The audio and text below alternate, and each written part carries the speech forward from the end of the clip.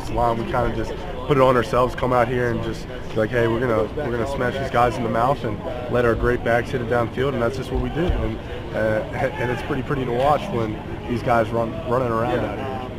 Grayson struggled in the first half. Of course, there weren't that many passes. Did you talk to him at any point?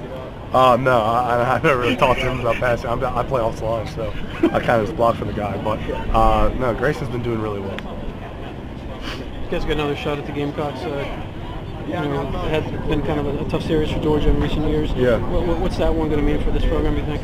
I think, I mean, it's definitely another SEC game, so I don't think it's going to be treated anything differently. What we do every week, but definitely we haven't beat them. We didn't beat them last year, so I think that's definitely going to. We were so close last year too there, and I think we're going to come out and try to smash them in the mouth with our run game, and then kind of open up our passing game. But I mean, we'll watch the film after on Sunday or Monday when we go back and correct some of the things that we need to correct, but then kind of hit the ground running Monday for practice.